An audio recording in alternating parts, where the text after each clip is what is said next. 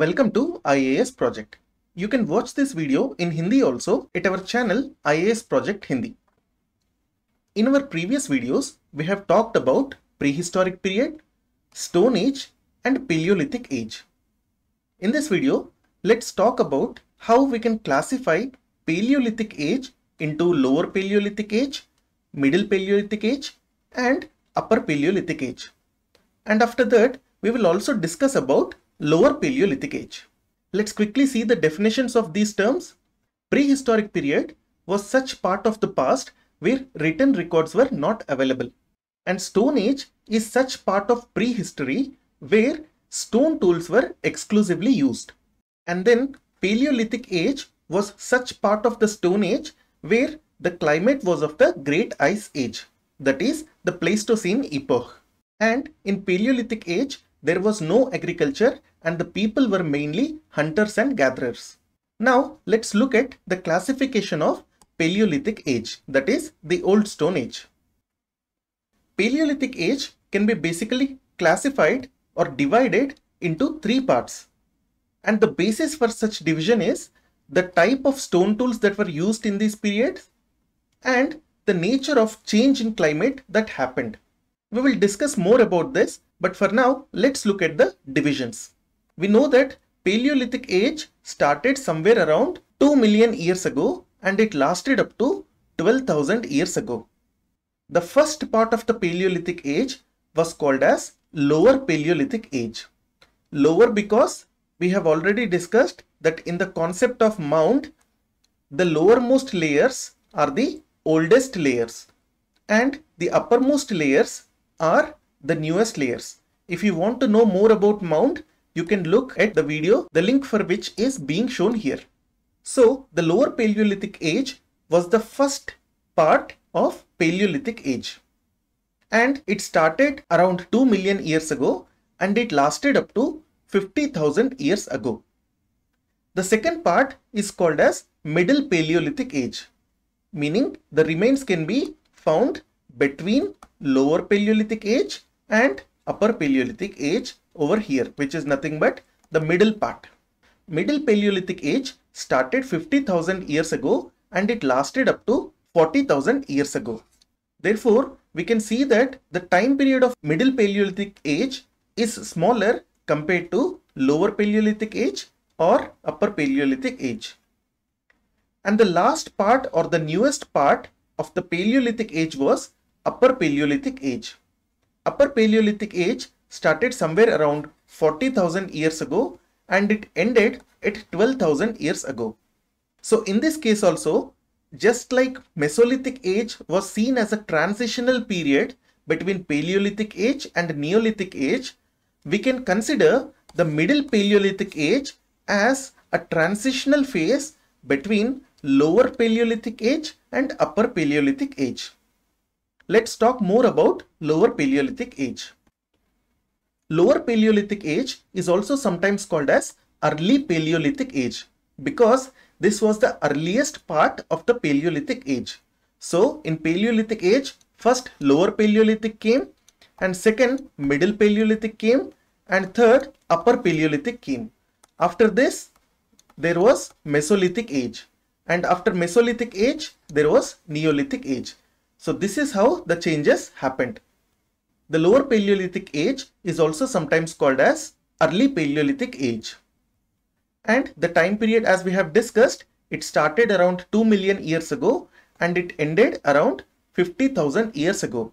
As we have already discussed in our previous videos, this time period is basically an approximation or a generalization. It is not same everywhere in the world or even everywhere in the subcontinent of India. So if we see, the Lower Paleolithic Age occupies almost 1.95 million years out of the total 2 million years that was the period of entire Paleolithic Age. So we can say that the Lower Paleolithic Age is the largest part of Paleolithic Age because the remaining parts, that is Middle Paleolithic Age and the Upper Paleolithic Age, are of only 40,000 years. Therefore, the Lower Paleolithic Age was the largest part of Paleolithic Age. As the Lower Paleolithic Age was the first part of the Paleolithic Age, it can also be called as the oldest part of Paleolithic Age. If we talk about the stone tools that were used during the Lower Paleolithic Age, they were mainly hand axes, choppers, and cleavers. We will discuss about these stone tools shortly. All these stone tools were mainly made from prepared stone core, and such method of preparation of the stone core was called as lithic reduction. What do we understand by lithic reduction? We know that the word lithic means stone and reduction means removal. So what we do basically is we take a pebble and using another stone, this stone is generally called as a hammer stone. Using another stone which can be called as a hammer stone, what we do is we strike this pebble. On repeated striking, what happens is parts of pebble start to break away. Now, when they break away, we will get a new edge like this. This edge is usually sharp, and now this stone can be used as a stone tool. Such preparation is called as lithic reduction.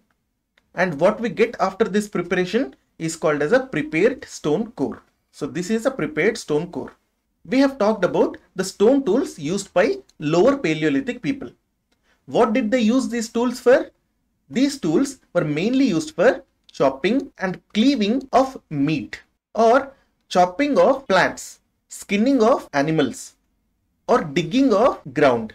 Whatever the type of hand axes that were used by the Lower Paleolithic people within the subcontinent of India, they were more or less similar to those hand axes that were used in other parts of the world, like the hand axes that were used in Western Asia, the hand axes that were used in Europe and Africa were very similar to those hand axes which were used in subcontinent of India. Let's look at the stone tools used by Lower Paleolithic people in a bit more detail. So the stone tools used were 1. Hand axes, 2. Cleavers, and 3. Choppers. These were the main stone tools that were used by Lower Paleolithic people. You can see the images here. This is a hand axe, this is a cleaver, and this is a chopper. What they used to do is, for example, if this is a hand axe, what they used to do is, they used to hold the hand axe with their hand like this. I'm not a very good artist. I hope you can understand that this is a hand. These are the fingers, this is the palm, and this is the wrist, okay? For example, this is their hand. Now what they used to do is, they used to strike with this on whatever they want to break. So this is how they used hand axes. In most of the books, you will find the diagram like this, that is in 180 degrees rotated manner. So please don't get confused. I have rotated this so that you can understand it easily. If you look at the hand axes have one blunt side and one sharp side. On the blunt side, they used to hold it with their hand, and the sharp side was used to strike whatever they want to break.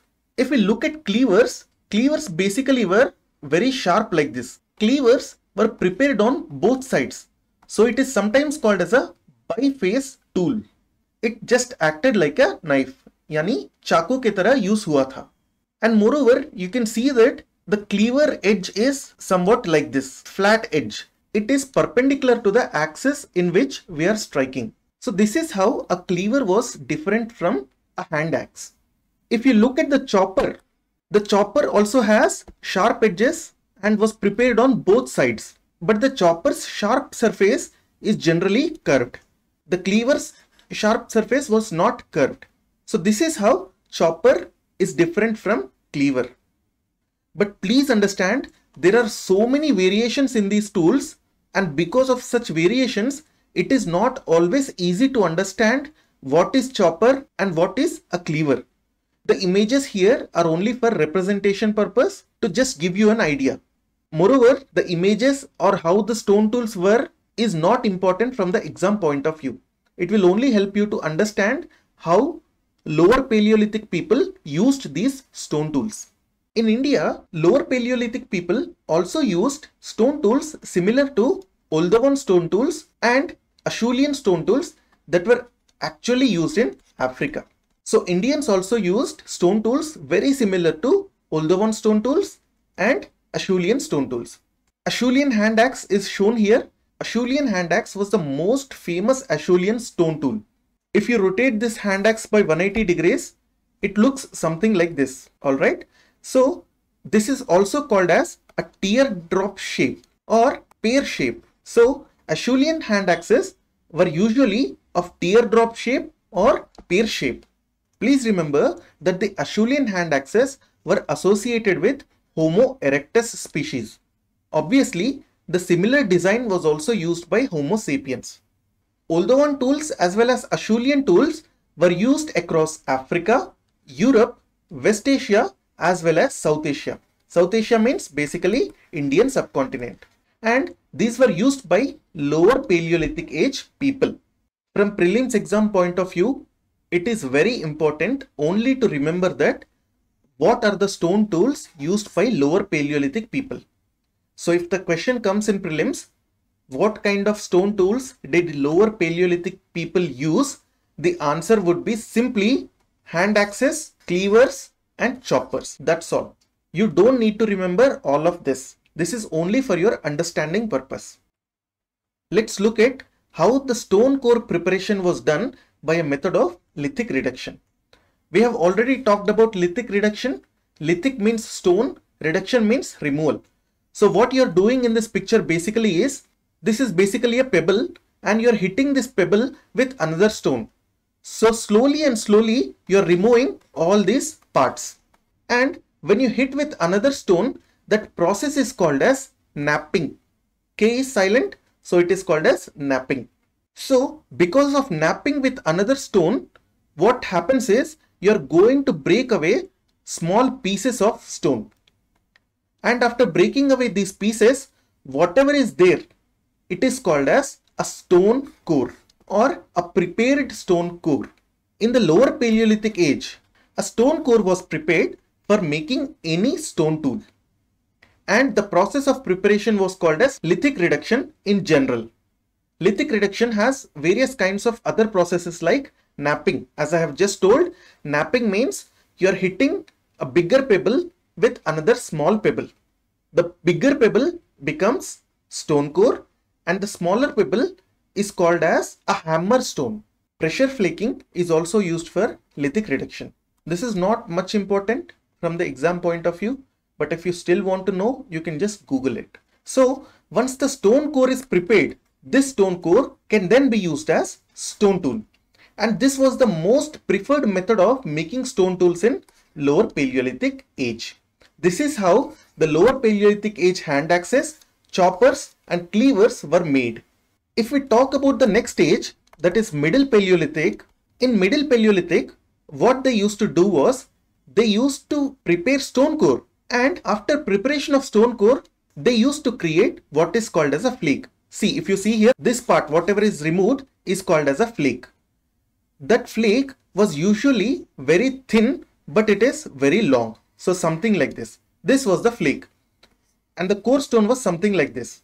So flake was very useful in preparing blades because you can just sharpen it and now this can be used as a blade. So this is how the flakes were used in Middle Paleolithic Age. Please remember, flakes were not used in Lower Paleolithic. Flakes were only used in Middle Paleolithic. In Lower Paleolithic, only prepared stone core was used for making hand axes, choppers and cleavers. In Middle Paleolithic, flakes were used to make tools called as blades, burins, points, scrapers and borers. We will talk about this in our Middle Paleolithic video, which will be the next video. Let's look at some of the important Lower Paleolithic sites in India. The first one is Soan Valley. We already know Soan Valley is in northern part of Pakistan. Kashmir is also having Lower Paleolithic sites. Then we have Shivalik Hills, which has Lower Paleolithic sites. Shivalik Hills mainly is in North India. It extends from Pakistan to northern India to Nepal. Then we have Belan Valley, which is in Uttar Pradesh. Belan Valley, as we have discussed, is very close to the confluence of Yamuna and Ganga rivers, that is at Prayagraj. So Belan Valley is very near to Prayagraj. We have Hiran Valley in Gujarat over here. Didwana which is in the Thar desert area of Rajasthan, is over here. We already talked about Bhimbetka. Bhimbetka has Lower Paleolithic, Middle Paleolithic as well as Upper Paleolithic sites. It also has Mesolithic and Neolithic sites also. Then we have Deccan Plateau, basically this region, which is called as Deccan Plateau. We also have Chota Nagpur Plateau, which is mainly in Jharkhand. Over here, you can see this is Chota Nagpur Plateau, and Athirampakkam in Tamil Nadu over here, which is very close to Chennai.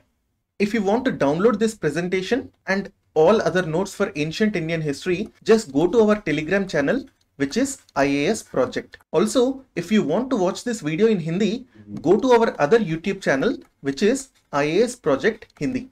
Here you can watch all videos in Hindi language.